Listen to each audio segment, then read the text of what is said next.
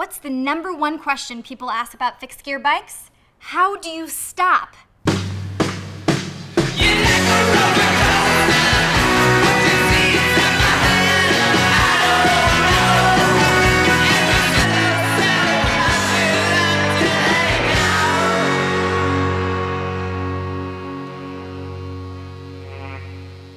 How to stop on a fixed gear bike is the most frequently asked question from moms, pedestrians, or other people who can't believe you're riding a bike with no brakes.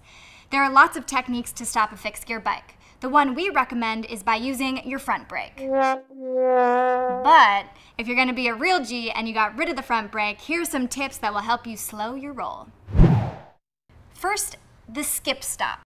This is a technique where you skip on your rear wheel, gradually slowing you down. When you land, the bike skips and reduces speed.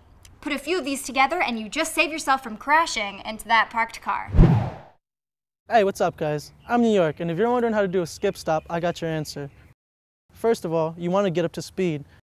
You then want to rise out of your saddle, which will take weight off the back wheel. Then using your feet, you're literally going to pick up the back wheel, which will basically stop it in midair. Also, keep in mind, whichever foot is forward is the action which you pull up with, and whichever foot is back is the one you push down with. Basically, those are all the steps to do a skip stop. A skid stop is where you lock up your rear wheel, causing your bike to skid and slow down. This is a fast way to stop, but it also eats up your rear tire. In order to skid, you need to be going somewhat fast. Rise out of your saddle to take weight off the back wheel.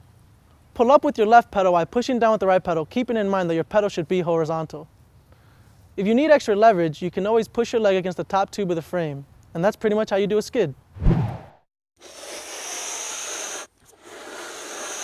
The easiest way to slow down is to apply back pressure to your pedals.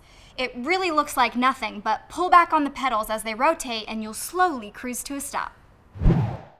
When riding fixed gear, it is very important to have some kind of foot retention on your pedals.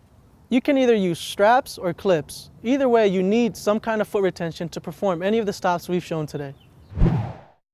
If you have any questions or comments, we want to hear from you. So hit us up on our Twitter at PureFixTV or drop us a comment right down below.